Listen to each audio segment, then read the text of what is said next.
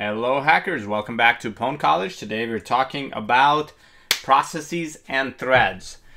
This is of course in the context of race conditions, but the general information is quite useful in your journey of computer science. All right, let's talk about mostly threads, but let's start with processes. So far in this class we talked about processes. A process is what you've been dealing with this whole time. When you start up a program, when you launch a program, it gets loaded into memory as a process and gets executed. Processes have their own virtual memory. This has the stack, the heap, the binary, all sorts of good stuff. It has its own registers.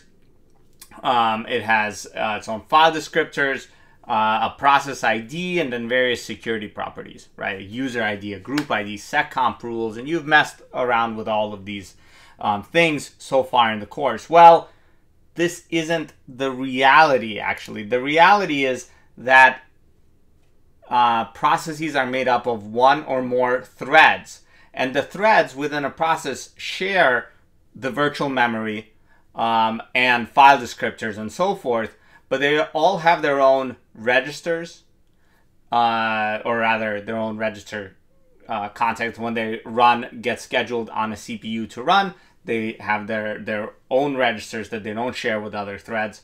They have their own stack. Now they can access each other's stacks if they were crazy and doing that for some reason, because they're all in the same virtual memory, but they are in different places in the virtual memory. They have their own thread ID. The main thread has the same thread ID as the process ID, the PID of the process, but the other threads all have their own thread IDs, and actually they have their own security properties.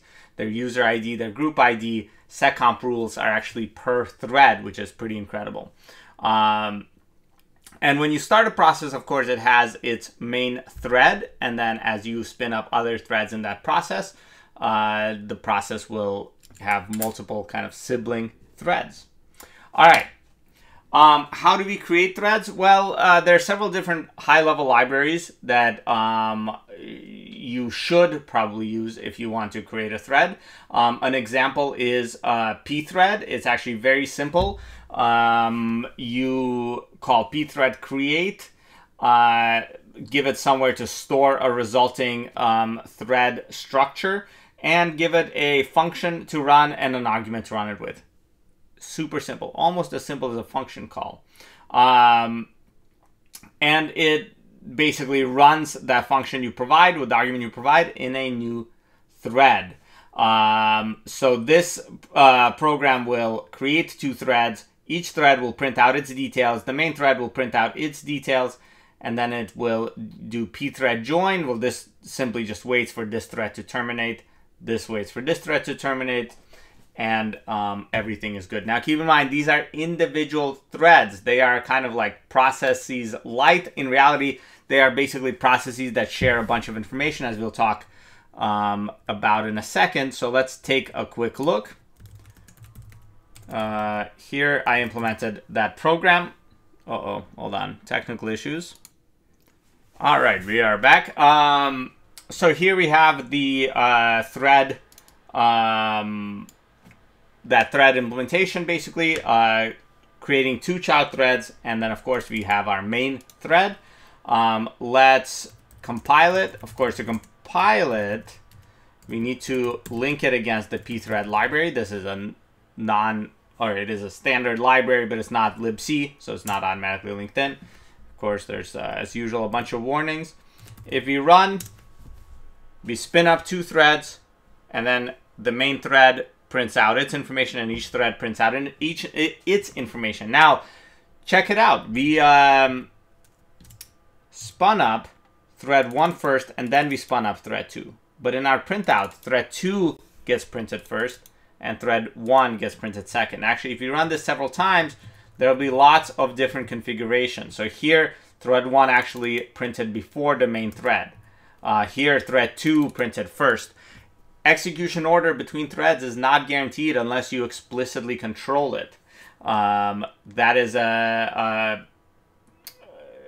actually the same as execution order between processes, and as we discussed in earlier in the module, of course, that can be non-deterministic. So you have to be very careful, and of course, bugs arise because of this non-deterministic execution order. All right, so let's roll forward. Can we go lower? So we looked at how to create threads using pthread. Can we create threads? Obviously, pthread is a library. It's not a system call. So what happens under the hood? Well, under the hood, there's a system call called clone. Clone is the successor of fork, essentially. It is fork with a lot more power, a lot more finesse. It allows you to create child processes and carefully control what is shared between the parent and the child. In this specific case, this is the clone system call that pthread create uses. I will actually strace this just to prove it to you. Here is this clone. That's the clone for thread 2. This is the clone for thread 1. These are the various options passed to clone that pthread create uses to create threads. You can, of course, man clone to get all of the information on what all of these different options do, and there's quite a lot. I'll go through some common ones just for your information. It's good stuff to know. Essentially, the important part here is the flags. First flag, clone VM, means we clone the virtual memory space between the parent and child. This is different than with fork. With fork, the child gets a copy of the parent's memory space. With clone VM on clone, the parent and child will have the same memory space. So if the parent maps a page, it'll be available to the child and vice versa. With fork, of course, that's not the case. Clone file system is the same, but for file system. So with clone FS, if the parent does a CH root, it'll affect the child, right? It'll one thread will affect the other threads. Clone files is the same, but with file descriptors. Clone signal handlers is the same, but with signal handlers. Clone thread tells clone that, hey, this is going to be a thread. The new child will be a thread of the parent. Clone semaphore information. We'll talk about what semaphores are in a bit here. And cloning, these options basically do record, well, this option sets up an area in memory that is storage specifically created for the thread to use. It's called thread local storage. Different threads, even in the same process, will have a different thread local storage. It's very useful to store kind of global but still thread specific information. And this basically says when the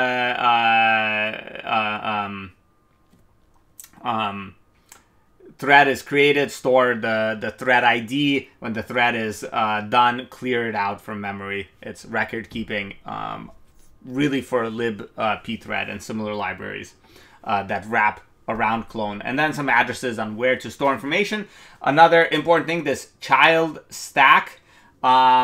This is where the new stack for that thread. I mentioned threads have their own stack because they need to, of course, be able to execute their own functions and so forth.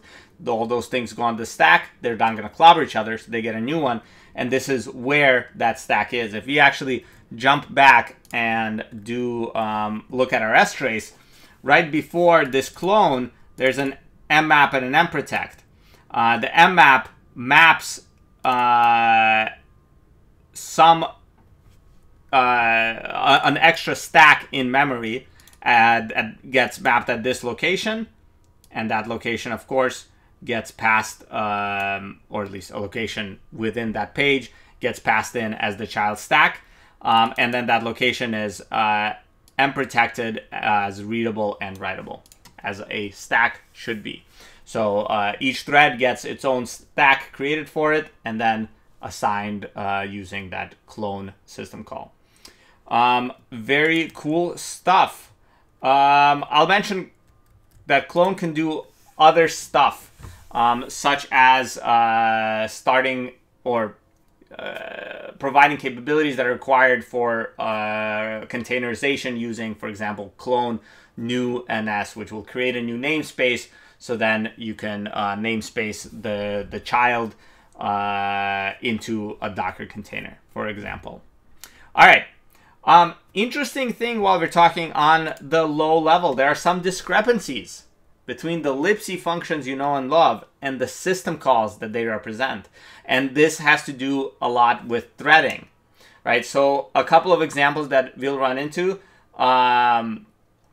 There is the setting of certain security processes, such as setuid, right? So let's take a look at another example here. I created another pthread, another file that uses pthread. Hold on. There's a confusing done parameter here that shouldn't be there. All right, so this is our example file. We create 2 threads as before, but here the first thread will set a UID of 1000, right? What this does, even though Linux individually tracks, as I said before, the user ID of every thread and the group ID and other security properties, the standard called the POSIX standard, the portable system, my mind's drawing a blank. You can look up what POSIX stands for online. The POSIX standard basically says that setuid will set the user ID of all threads in a process. So if you use setuid, the library function, and we compile this,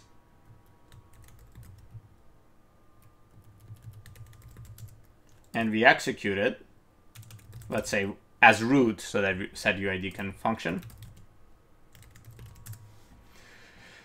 We see we executed it as root, but it set all of the threads to UID 1000. Oops.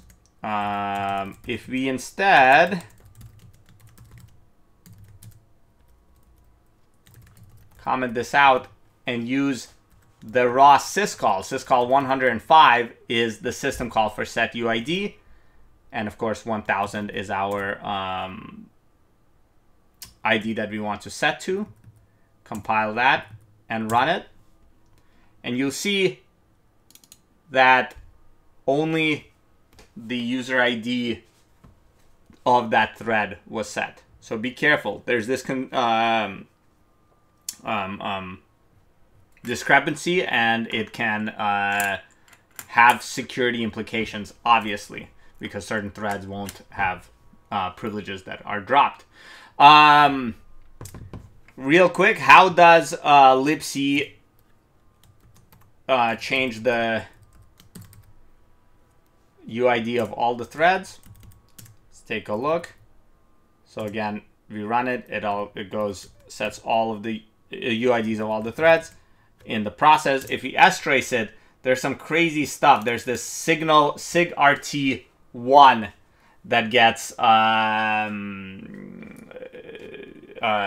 that gets triggered on every thread in the process, and that's how libc kind of communicates between threads and sets all of the user IDs. All right, a similar discrepancy actually exists in exit. If you call exit in libc, it'll actually call the exit group system call and kill all of the threads in your process. Anything that was cloned, I believe, was cloned thread. But if you use the exit system call directly, again, using syscall directly, it'll only terminate the caller thread. And actually, that is how threads terminate in you know, even when you're using pthread when that function returns. All right. Let's talk about thread termination while we're on that topic. Threads are often long-running, right? So common practice for long-running threads is to communicate using global variables.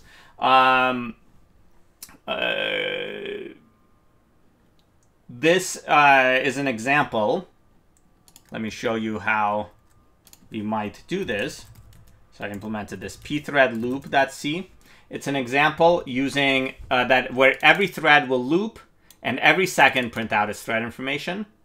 And the main thread will wait for me to press enter and set a global variable called done that every thread is checking.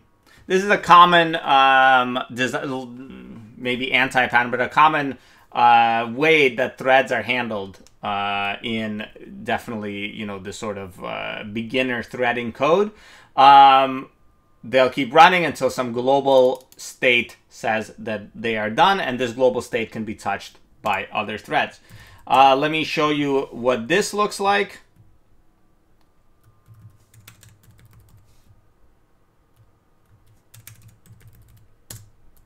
All right, we compiled it. This keeps running. And then when I hit enter, boom, they're done. All right. Now, the interesting thing here is that in this case, just one thread is touching this done variable. But you can imagine if multiple threads are sharing a global state and multiple threads whose execution scheduling is non-deterministic are reading from and writing to that global state, then you have a very similar problem to the file system case. You just created a shared resource that multiple badly synchronized processes, essentially, or threads in this case, which are basically processes that share a bunch of resources, can touch all at once. Of course, next, we'll look into how this can be abused.